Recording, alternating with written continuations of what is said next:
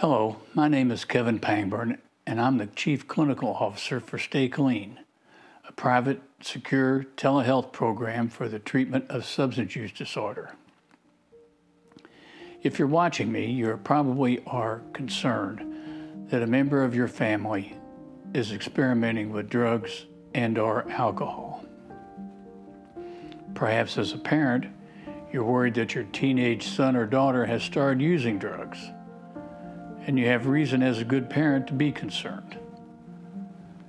A recent survey of 150,000 parents indicated that they were more worried about their teens using drugs than they were about plague, economic collapse, or war.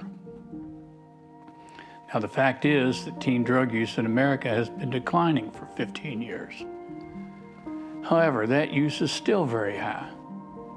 We know that by the 8th grade, 17% of 12-year-olds have used alcohol, 7% have used marijuana, and 5% have used other illegal drugs. By the 12th grade, those numbers have doubled and tripled. With a little effort, you can find advice about what to do about this. You can easily find at-home drug testing. But then what? What should you do? How do you talk to your child? And then what happens?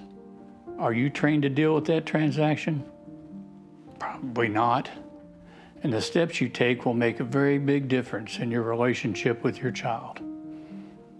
Let us help. We can guide you through this and be with you as often as you like. We are trained, licensed alcohol and drug counselors.